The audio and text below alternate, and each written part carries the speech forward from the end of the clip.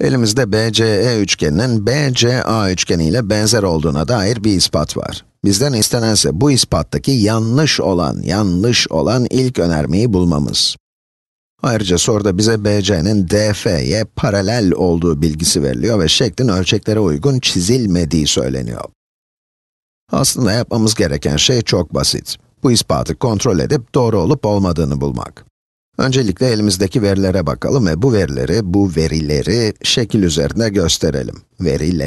Evet, veriler diyemiyorum bir türlü.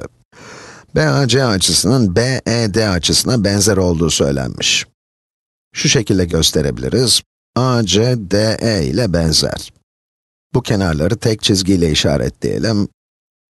ACB açısıyla da BDE açısı benzer.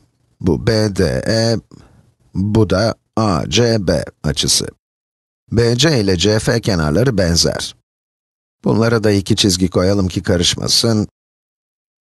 ABC açısıyla CFE açısı benzer. Evet, bu açıları da böyle işaretleyelim. Ve son olarak BAC açısı, daha önce işaretlemiştik, CEF açısıyla benzer. CEF açısını da aynı şekilde işaretleyelim.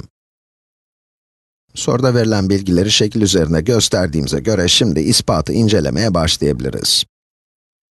İlk önermemizde açı-kenar açı bağıntısıyla BDE üçgeninin BCA üçgenine benzer olduğu söyleniyor.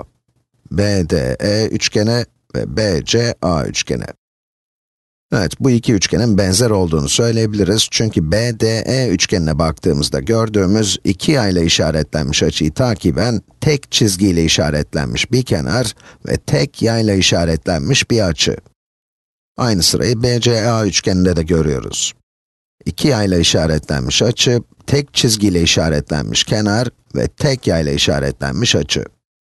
Yani açı, kenar, açı benzerliği sağlanmış. O halde bu önermenin doğru olduğu sonucuna varabiliriz. İkinci önermede ise ters açıların eşitliğinden bahsediliyor. Yani ACB açısının DBE açısına benzer olduğu veriliyor.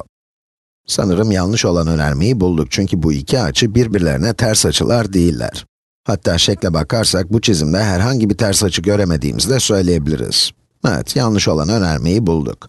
Ters açıların eşitliğinden ACB açısı DBE açısına benzer değildir.